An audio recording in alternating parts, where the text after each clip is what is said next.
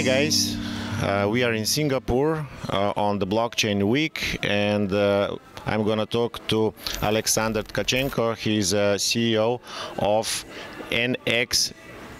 VNX exchange. So the topic will be security tokens, a very popular topic in the recent time, and everyone is talking about security tokens. And your exchange, you're launching the exchange, and on your exchange is going to be possible to trade, to buy and sell security tokens, right?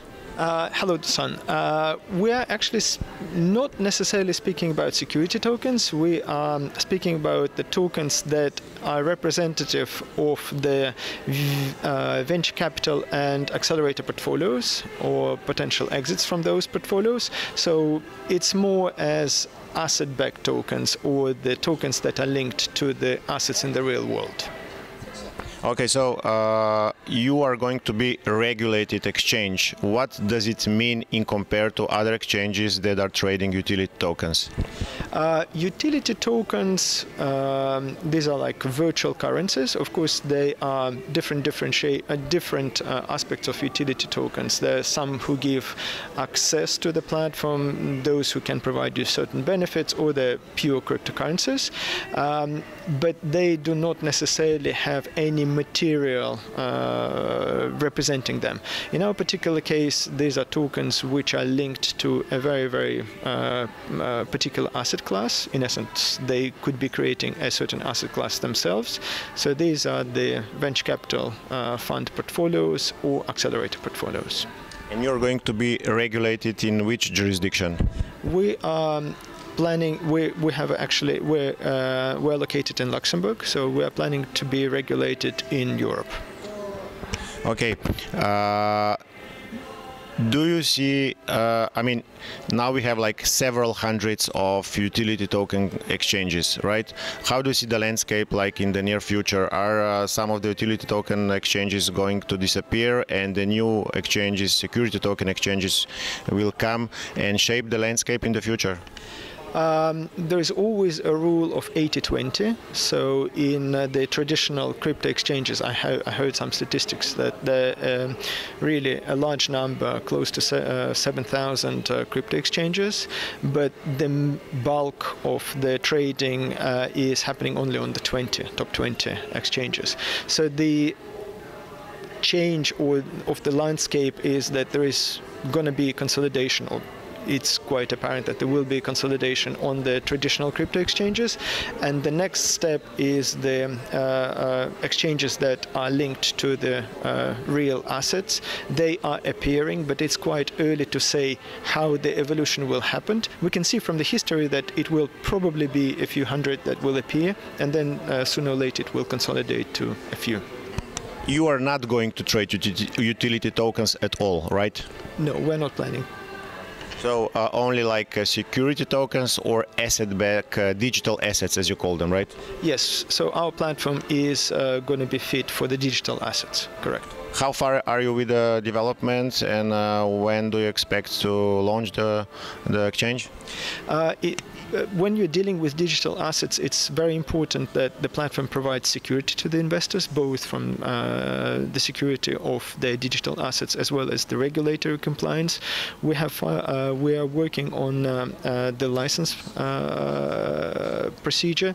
We expect that third quarter or within the third quarter of the next year, we will be regulatory compliant and start operations then, although the limited test cases we plan to do early next year, 2019. Okay, so probably the biggest challenge of utility tokens exchanges is liquidity. What about in your case? How are you going to face this challenge? What we are working with is an asset class that already exists. So venture capital is already quite known and established asset class. What we're bringing there is a liquidity to this asset class. Therefore, we think that as comparing to the traditional crypto exchanges, we're really dealing with traditional fiat money, and here our job is really to bring them to the platform, which means regulation and security are very important for them. How big is venture capital market, to your opinion, and what percentage of this market is gonna go digital? The total market, of course, there are different statistics, but we think that addressable market for us is about $1 trillion. There are about 150 to 200 billion going into venture capital every year, and of course then a certain amount is locked up. As always, at the beginning it will be first players who will be coming to the platform, only the very few who would be happy to try it out and see. But long liquidity is an inherent issue of this asset class. Therefore, we see as there is more statistics, more kind of information on the possibilities to make money, and the more user cases, more and more companies, funds will be coming to our platform. Just the last question. So security utility tokens, what do you think about utility tokens in the future? Is like it's the game over for utility tokens, or they have like the rights to be there, but not like in the beginning that they were just utility tokens? In my personal opinion, the game is not over.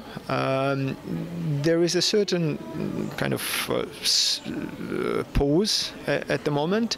Last year saw an explosion of utility tokens. Now it's really for the industry to see how they're used. The first user cases will actually show the path forward. In my view, the game is for sure not over, but we really need to see how they're used, what benefits they bring, and it is quite possible that they will be back on stage. Cool. And now I have the last question. So coming back to your rule 80-20, what are you going to do in order that you're gonna be in this 20? Run as fast as you can. This is what we're doing. Basically, you need to be developing as fast as you can. You really need to bring the best people. You really need to try to work with the best in order to secure your space among those 20. So you think that to be fast, it's already providing you the liquidity because you're going to be the first one in the marketplace? Liquidity is a difficult question. I think for the liquidity, you really need to convince the people, A, that it's possible to make money, 2, that it is safe and secure, and 3, that this is regulatory compliant. There are different aspects for the investors, but if you're speaking about big traditional money, they really need to see those aspects in place. So this is gonna be your job to do that? Indeed, that's the biggest job. I wish you good luck with your biggest job. Thanks, Dushan. Thank you very much, Dushan. Thanks, guys. This was an interesting interview with Alexander Tkachenko, and watch out for more interesting interviews. Bye-bye from Singapore. Ciao. Thank you. Bye-bye.